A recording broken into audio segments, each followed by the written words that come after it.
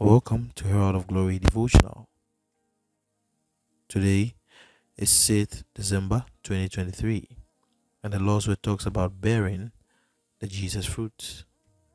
John 15:4 says, I am the vine, you are the branches. He that abideth in me and I in him, the same bringeth forth much fruit. For without me you can do nothing. As a Christian, Pastor explains, you are a branch of Jesus who is the vine. And by principle, you are expected to bear perfect fruits of Jesus in your living.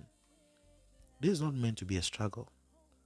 A good tree cannot bear bad fruits, neither can a bad tree produce good fruits. Matthew 7:18.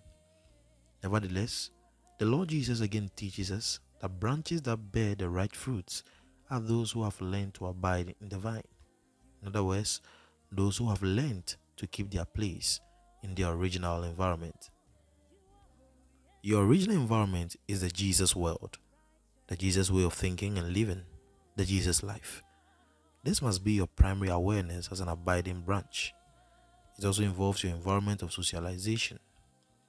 There are some people who ignorantly say, I don't need to go to church to be a practicing Christian.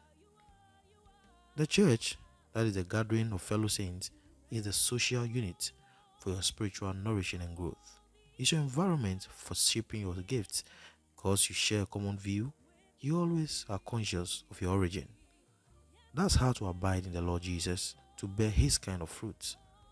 Once you abide, you are rightfully nourished by him in all things for the right fruits.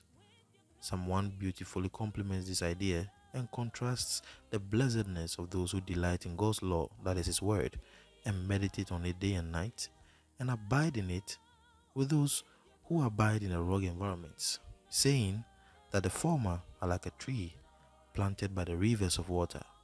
Their leaves do not wither, and whatever they do prospers. Kindly make this confession.